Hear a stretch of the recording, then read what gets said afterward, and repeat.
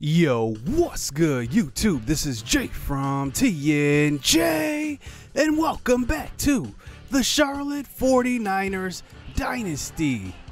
In this episode, you can submit your recruit below. Now, make sure you follow the template in the description. I'm looking for some recruits for the next season, and I swear this season's recruiting has been pretty good. And I'm looking forward to seeing what we can bring in years to come. Now, in this episode, we have a doubleheader going up against Rutgers. As you can see, we are on the road. They are just a one-win team. Actually, they have not won at all, really. I mean, they are not a very good football team right now. So our first drive resulted in a drop for a first down. Here we are on defense, started out, and here is a sack fumble. Emmanuel Webb goes straight to the quarterback and strips him, and now we take over with great field position inside the 10-yard line. Quick highlights inside the 10 now. Rochford moving to the right side. He's just going to take it and dive, touchdown. Brian Rochford can move when he needs to. He gets into the end zone on that one, diving, and it's 7-0. We get an update across the land, and Appalachian State loses to USF. So Appalachian State, after losing to us, has lost 3 straight, and Boston College continues to win. So here is Rochford now, back on an offense. He throws across the middle. It's a gain of 10. Terrence Pitt Howard out of the backfield. Here he is getting a handoff this time, cutting up field, finding a little bit of room. It's a gain of 4 yards. So from the shotgun now, Rochford just about outside the red zone. Here's a quick throw, and that's Devon Cash, who has led our team in receiving since Rochford has taken over. His first catch of the game goes for 13. So here's a handoff up the middle. This is Terrence Pitt Howard, and he picks up a gain of 6. He's inside the 10-yard line now. So it looks like Matt Brooks is going to run in motion on this play. Terrence Pitt Howard. No, we're going to give it to Brooks. And it's going to be a gain of 5 inside the 5-yard line. And it's goal to go. So at about the 2, Terrence Pitt. We're going to give it to him. And it's a touchdown. TPH gets in for another touchdown. And this Rutgers team just does not keep up with us. And we end up winning this game 27-20. It was way closer than what we wanted, but in garbage time they scored a couple of touchdowns, but other than that, we pretty much dominated that game. Now we moved to 5-4 in the conference, and we are now on top, at least competing with Boston College. And look at Appalachian State. They have just fallen so far, and they actually lost to USF, as we saw in that highlight, so they are 7-3 actually. And looking at our stats this year, we have done pretty well. I think that we're just a well-balanced team. Terrence Pitt Howard has run for 7 touchdowns, 660 yards. He will run for his career high this season. Devon Cash, 607. He has been amazing since Rochford's came in. He's got 31 receptions. Christopher Dalton still leads us in receptions with 38. And on defense, we're actually not getting to the quarterback at a high clip, but at least 1 or 2 sacks a game. There's never a game where there's like no sacks. We're not getting any pressure. We're at least getting pressure now down the stretch. And now we play against Louisville, who, once again, another bad team. Aiden Robbins is their one lone star. He has 993 yards rushing, and they do have a redshirt freshman quarterback, so they will grow. But right now, they're not winning games. A 1-win team, definitely not a very good team. And Daquan Jordan, the 4-star receiver, is going to be visiting us today as we do return home. And here we go, Brooklyn Santana for the main event here in this episode. We'll take the opening kickoff back, and it gets to about the 19, maybe the 20. So Rochford has been very good controlling the football this year, and let's see what he can do in one of his last home games as well. Here's Rochford throwing to left side, and he's got Dalton, and he does get up the sideline. It's a gain of about 23 to about the 43. This is our second to last game at home this season. Next episode, we will take on Boston College. Here's a fullback dive. This time, Alexander Wynn. I said I wanted to get him involved in the offense, and that's what we do right there. It's a gain of 6 for the fullback. He remains in the game this time. Play action fake, throwing to the sideline, and Brooklyn Santana runs an excellent route. He's open on that one. They thought we were going to run it with the fullback on the field. Under center again, Rochford dumps it off short. It's Pitt. Howard, he breaks a tackle, spins, and gets tackled from behind. It's a gain of 7. You can see we're running the I formation, a formation we don't really run too much. Here is Pitt Howard up the middle and clearing away. It's a gain of 6. How about this first drive? Rochford now in the shotgun. This time, pressures to the right. He throws to the left. It's Alex Patterson, the senior backup tight end. It's a gain of 10. He picks up just about enough for a first down, but they don't give it to him. 3rd and inches. There's a handoff, and Terrence Pitt Howard tackled in the backfield. Jadarian Boykin is in right away. Look at that, unblocked, and puts the hit on Howard, and we will settle for 3 on our opening offensive possession. Game break here, and look at this. Rutgers, who we just defeated, they are blowing out Boston College on the road by 21 points in the 4th quarter. Can you believe it? Boston College, remember, is the one team ahead of us in our division. Here's a throw out to the right side, and that is Landon Brown as he picks up a gain of 5.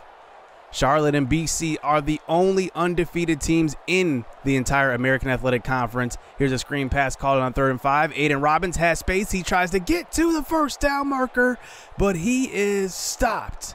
How about Oakley? He is such a sideline-to-sideline linebacker, and he gets it done. Punt back to Brooklyn Santana. He back jukes, makes 2 men miss, and he's off to the race to the left side. He's got the punter to beat. He makes a miss, and Brooklyn Santana will take it. Touchdown. Take a look at this back juke, making 2 defenders look silly, and he does the rest. Brooklyn Santana, if he's not doing that well in receiving this year, you know he's still got the speed and explosiveness. He makes it a 10-0 game. He's already got 2 returns for touchdowns this year. So here's Aiden Robbins up the middle, and he picks up a gain of 12.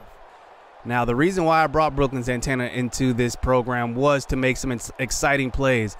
I thought he would be a decent receiver this year. He doesn't have the route running. He's still developing, but that's what he does. He just gives us the big-time plays. Robbins carries to the right side, and this time it's a gain of 7. Bringing it to a 3rd and 2. Here the redshirt freshman at quarterback, Jones, in the pocket, under pressure. This time he moves and takes the sack. Loss of 2 yards. Emmanuel Webb gets there. It's a sack. And now here comes Rochford back out onto the field. So here about 7 minutes left here in the first half. Here is Matty Brooks across the middle. It's a gain of 12 on that catch. So Rochford now from the shotgun handoff. Terrence Pitt Howard, his biggest run of the day, is a gain of 12, picking up a first down. Now Louisville has a very weak defense, so we're able to do a little bit more than we usually do than other teams. Here's Enzi Lobato, who checks into the game, and he picks up a gain of 8. I definitely missed the element of going deep on passes, though. That's the one thing that JPE brought to the table. He's out for the season as well with a broken shoulder. Here's Rochford throwing to the sideline, and Christopher Dalton will lose 2. And they sent the cover 0 blitz. We may have had a man open over the middle. That ends up being a punt, though. So 4.5 to go. Here's Jones throwing to the left side, and Louisville picks up the first down on their first play of the next possession. Jonathan Butler, the tight end, gain of 14.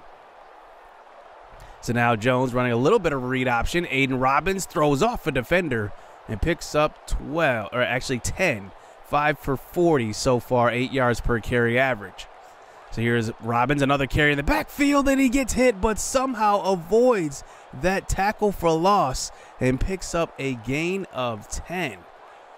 I think one thing that our incoming recruiting class is going to do is tackle and wrap up. And here's another one. And it's going to be Ugo Tenbawa on the stop behind the line. I love him as a rotational piece. He's definitely been a guy that's been contributing quite a bit the last few years, actually, and actually getting it done.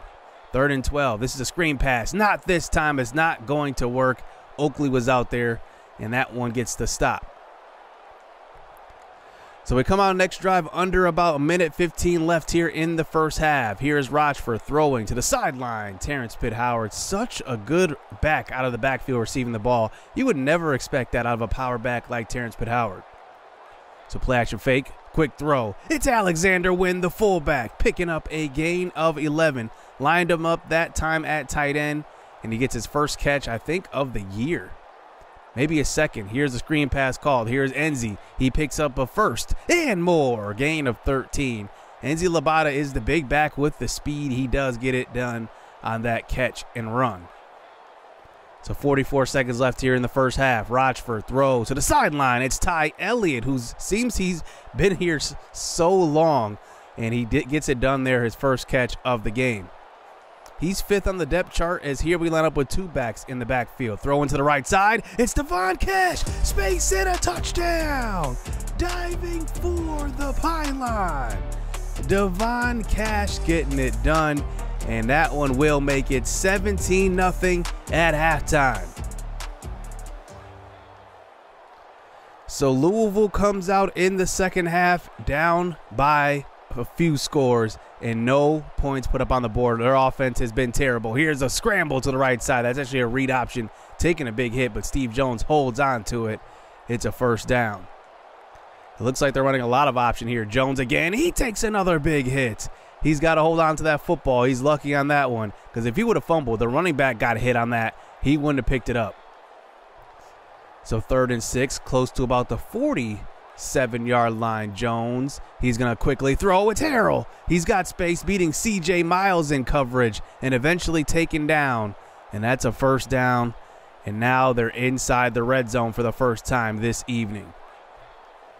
So Charlotte backed up against their end zone. Here's Jones throwing across the middle. And I thought we had the coverage on that one, but a great throw and a nice catch by Landon Brown. And that brings it to a 3rd and inches. Let's see what Jones does. He's going to keep it. Looks like it's an option. He pitches it out to Robbins, who loses the football out of bounds. And that one will be a loss of 3, and they have to settle for 3 points. So here we go now, 17-3 with possession. Here is Jeffrey Johnson in the game, running a little bit of option, pitching out to Cash, who cuts outside. Gets to about the 50. It's a gain of 10. Now, I like to have that package in the playbook with Jeffrey Johnson, who checks in. We want a little bit of option. Rochford, I don't want to risk him getting hurt, so I run it once in a good while with Rochford, but not too much. So now we're close to the 50 now, 3rd and 6. The pressure up the middle. Rochford gets out of the pocket, dumps it off short, and it's Ncaa. He's running, and he gets to the first down marker. It's a gain of 10 for Ncaa, the senior. So here we are across the 50 now. Rochford from the shotgun. He's going to throw across the middle into coverage. And that was almost picked off. Rochford almost made a big time mistake on that throw. So now we get it to a 3rd and 10. Rochford throwing. Dalton drops it. Christopher Dalton has had issues with catching the football, and that's really been an issue for us, because like plays like that where we need a first down in big games, we can't afford to do that. So here they are from the pistol formation. They're going to hand off. Aiden Robbins stopped in the backfield. Gary Anderson was there on the stop. So now they get it to a 2nd and long this time. Running a man in motion, a little option this time. Jones tries to keep it, and he pitches it on the option, and that's what I'm talking about. He tried to do that earlier, and I said if you would have pitched it, it would have been a fumble, and look what happens now. This time, nobody's home. 3rd and very long. Jones, screen pass called, and it looks like nobody was ready for that pass, and it's knocked away. That's Levi Craig in coverage. That's maybe one of the first times we've said his name, the freshman cornerback who does play mostly in the slot. Here's a quickly throw across the middle, and it's caught. Devon Cash, a gain of 28 and his 3rd catch of the game. So here in the 4th quarter now, we're well in control. This is kind of a blowout here. Played like a blowout. Here is Christopher Dalton. Gain of 6 on that one, making it a 3rd and 4. 2 backs line up in the backfield. Here's that rare read option we run with Rochford. He takes it up the middle, breaking a tackle too. And look at Rochford showing a little bit of power as well. It's a gain of 5 yards. So Rochford now, 3 wide receivers out to left side. He's just going to take it himself up the middle, and he actually dives, and it's going to be a fumble. Now, we meant to slide on that play. Instead, it ends up being a dive. I tried to go and challenge this because it did look like the ball was down on the ground. But back in these old games, I think that, you know, the down by contact with the ball didn't exist. So I could not challenge it. It only let me challenge the spot of the ball. But I tried to slide on that one. And now we get it back on defense. In garbage time, here is Jones throwing to the end zone. It's caught. It's Fitzpatrick in the back of the end zone. Touchdown. It's just a 7-point game at this point. Despite being blown out the entire game, Louisville does answer with a late touchdown here late in the game. And they end up lining up for the onside kick. This one is going to be recovered. Ncaa is there, and that one will do it in this game. It was actually a way more one-sided game than what the score indicated for sure, because Terrence Pitt Howard did his thing running the football, and Brian Rochford was safe with the football. It was just that type of game. As here's the last play of the game. Here's Terrence Pitt, and he picks up a gain of 2. Moving the chains. Louisville eventually calls all of their timeouts, and we end up winning. Rochford has just been phenomenal. He's now 7-0 in conference play, and now we look to play the #1 team in our conference in Boston College, who was demoted from the ACC last season. I'm really looking forward to that. They have probably, I'd say Appalachian State and them probably have the best rosters in the conference, and I'm looking forward to it because, you know, they want to get back to the ACC. They were demoted, so they feel definitely slighted by these teams that they're just going through, but they just lost to Rutgers, so I don't really know what team is going to show up for them. But it was a good game all around for our team. Great defensively, good offensively. I just love how everybody in this offense touches the ball. Look at all these receptions. I mean, everybody touches the ball. Nobody had more than one drop. I guess that's a plus. Christopher Dalton had that first down drop, and I mean, it's going to happen. Christopher Dalton doesn't have the best hands on the team, but he's a dynamic player. When he gets the ball in his hands, he can score. He's a threat. He's got speed at tight end. Steve Jones didn't do too well. Didn't do too bad either, but didn't do enough. So here we are at 7-4. 0-4 starting non-conference play. Now 7 straight wins. You've got to be kidding me. Appalachian State, though, 3 straight losses here. 8-3 on the season. 4-3 in conference. I mean, that is just insane. They did get a win versus Temple to give them finally a win that would break that losing streak.